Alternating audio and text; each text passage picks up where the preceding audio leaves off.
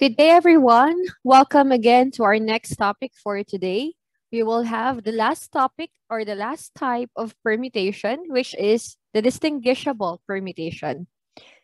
Our objectives for this video lesson is to illustrate the permutation of distinguishable objects and to solve problems involving this kind of permutation.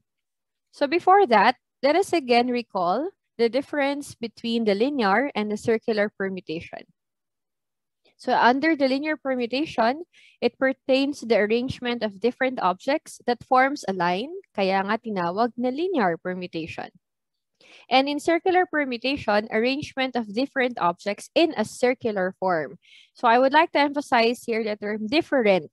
Okay, so pagka linear and circular ang pinag-uusapan, magkakaibang bagay. Ang linear, nagpo-form ng straight line. Ang circular, paikot, pabilog in circular form. Now, the formula under the linear permutation is the n factorial all over the quantity n minus r factorial, wherein the value of n should always be greater than or equal to r. And the circular permutation, the formula is the quantity of n minus 1 factorial. And let's have illustrative examples in our lives. The list of honors is a linear permutation. The keys in a ring, yung mga susi na nandoon sa nasa ring, ang ring ay pabilog. So, ibig sabihin, circular permutation. Clothes in the cabinet, obviously, that is in linear form. The game about or entitled As Trip to Jerusalem, the arrangement of chairs on that game is in circular form. So that is under the circular permutation. And the pictures in a clock, some of the wall clocks in a house, minsan hindi lang basta 1, 2, 3, 4, 5, 6, up to 12. It represents pictures or it could represent shoes or anything na importante doon sa mga within that person or within that family. Okay? So I hope this is clear with everyone so that we could move on to the next kind of permutation. Now, for the next kind of permutation, I want you to observe the arrangement of goods in a certain grocery store or even in a community pantry that we are having right now. As you can notice, so lahat ng noodles magkakasama, lahat ng canned goods magkakasama, as well as the liquids or yung mga seasonings magkakasama din yan. So, similar goods are properly arranged. So, yung kanina, yung linear at saka circular, we are arranging different kinds of objects. Ngayon, similar goods, kasi hindi naman sa lahat ng panahon ng arrangement ay para lang sa magkakaibang bagay. We could also arrange objects that are similar. So, that is what we call distinguishable permutation, which refers to the number of ordered arrangements of identical objects. Pag sinabing identical, parang identical twins, di ba? Pagka nakita mo sila, hindi mo malaman, hindi mo ma-distinguish kung ano yung pinagkaiba ng bawat isa. So, in other way around, identical, same or similar. So, pagka distinguishable, basta nakita niyo yung mga keywords na yan, we are pertaining to distinguishable permutation. Okay? Now, the formula for that kind of permutation is this one, n factorial all over, and n sub 1 factorial, n sub 2 factorial, n sub 3 factorial, until n sub k factorial. Ano yung value ng n?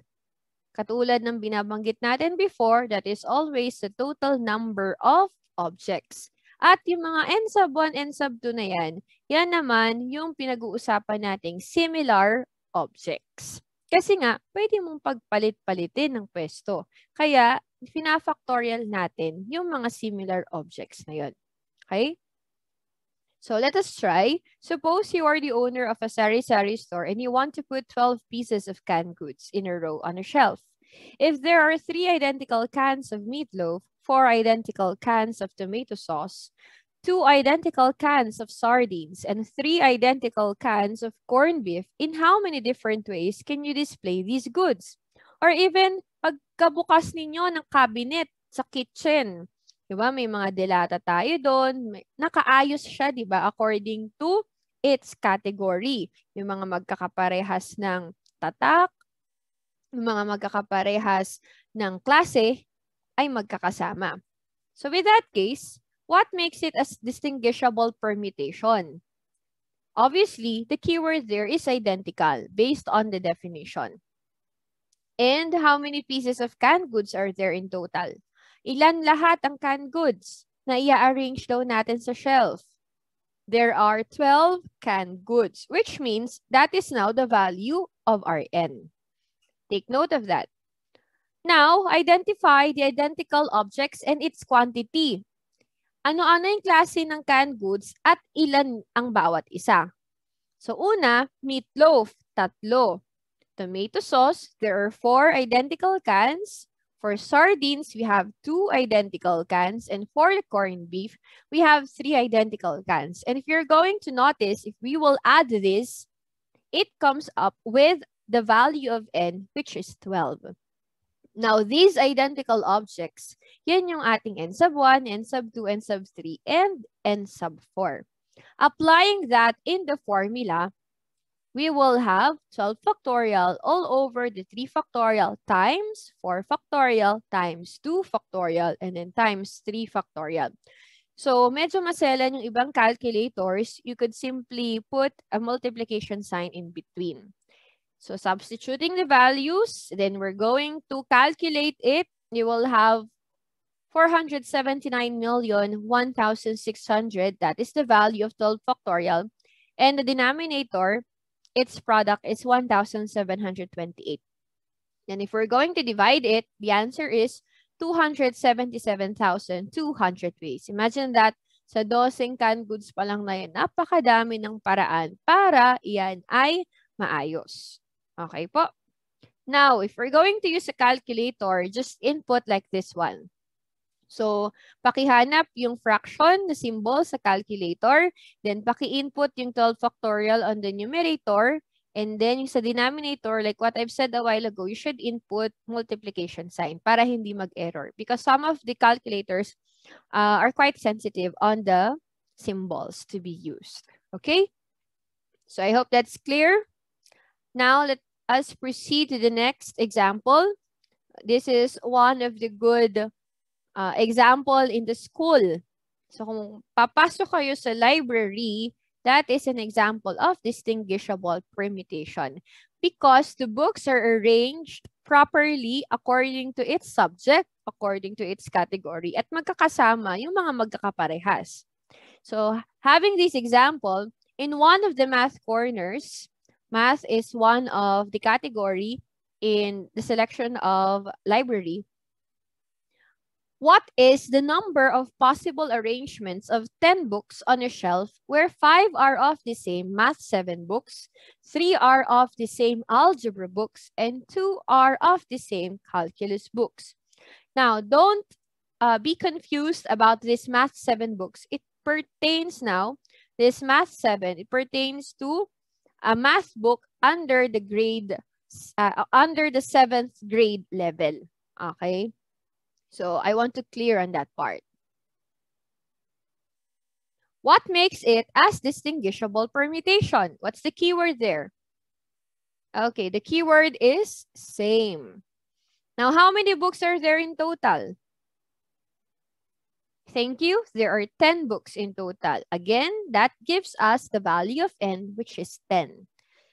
Again, ano ulit ang gagawin natin? We need to identify the similar objects and its quantity.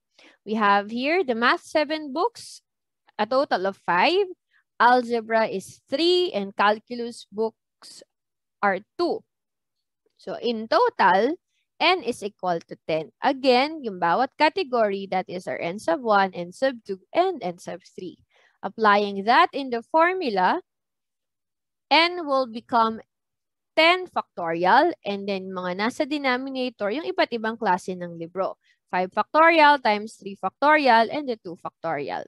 Then, what if wala tayong calculator? We could also simplify it. I-expand nyo lang yung 10 factorial until doon sa may makita tayong pwedeng makancel on the denominator. dito hanggang 5 factorial. Okay? And the 3 factorial here, ang value niyan ay 6. So, pwede mo silang i-cancel. And then, yung 2 factorial dito, ang value niyan ay 2. Na pwede mong i-cancel sa kahit na anong number na divisible by 2. So, I've chosen 8. So, 8 divided by 2, that is 4. Para mapadali na ang inyong pagsisimplify. Imumultiply nyo na lang yung natira, which is the 10 times 9 times 4 times 7. The answer there is 2,520. So that is the total number of ways. You could also input that in the calculator. We will have the same answer. Okay? Next one. Example number 3. Determine the number of distinguishable permutations of the word health. Now, this case, kahit yung pangalan natin, kahit yung contact number natin, pwede nating gamitan ng distinguishable permutation. Bakit? Kasi there are some letters being repeated. Okay? Now, having this, on the word H-E-A-L-T-H, on these letters, and now pertains to the total number of letters. How many?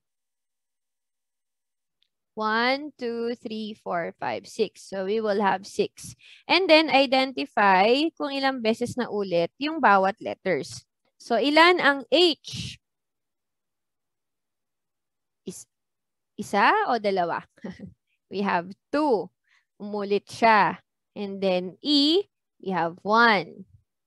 A is also 1. Next one is L. That's also 1. And then T is 1. Checking it, 2 plus 1 plus 1 plus 1 plus 1, a total of 6. So applying that in the formula, we will have now 6 factorial divided by yung mga bawat letters kung ilan umulit. So magiging 2 factorial, 1 factorial, 1 factorial, 1 factorial. Okay? And then, we need to input that in the calculator. You may try it as well. The answer there is 360 ways. So, you could also try it on your names or even on your contact numbers. So, let me end with this. A kind of a differentiation between the three or among these 3 kinds of permutation para mas madali nating matandaan. Ulit, pagka-linear, arrangement of different objects in a line, circular, pabilog, at ang formula ng linear ay n factorial all over the quantity n minus r factorial wherein n should be greater than or equal to r.